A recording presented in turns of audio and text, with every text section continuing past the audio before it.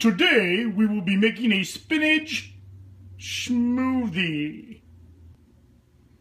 First, you need to fill up your blender with spinach. It doesn't really matter how much, because if you put a little bit of spinach in, you'll have a small smoothie.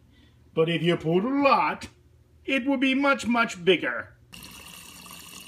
Make sure you fill up your Wonder Woman glass with nice filtered water.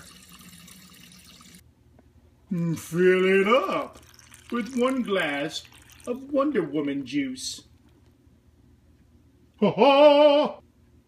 2 glasses. Oh, so good. Add some chia seeds. They work great. I like a lot. Also add some flax seeds. Yes. I'll take 2, please. Thank you. Honey. Bleh. Lots of honey. A good squeeze. You can add a banana, blueberries, or whatever. I don't. I keep it plain. Don't forget to add the lid. Super important.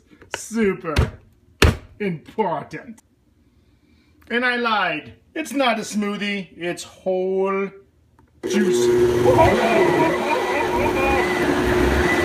It's exactly what a frog would look like.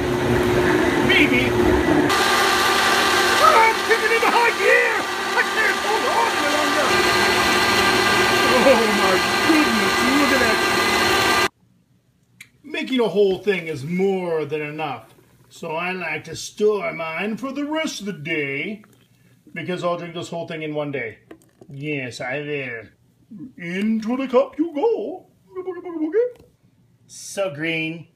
So good. Bottoms up.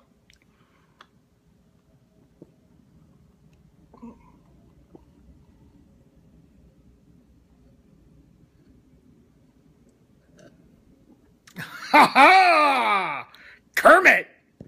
And there you have it, folks. My spinach smoothie. But it wasn't really a smoothie. It's more like a whole juice thing. Whole juice thing. Whole juice.